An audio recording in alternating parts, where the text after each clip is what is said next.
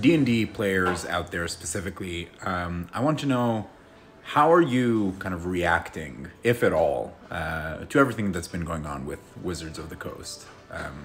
Are you staying with D&D? Are you keeping your D&D games?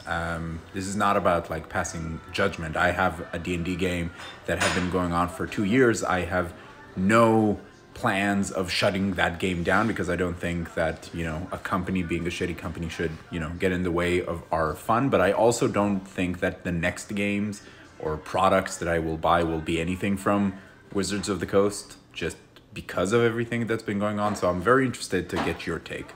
How has this been affecting your relationship with D&D? Do you plan on continuing on with it?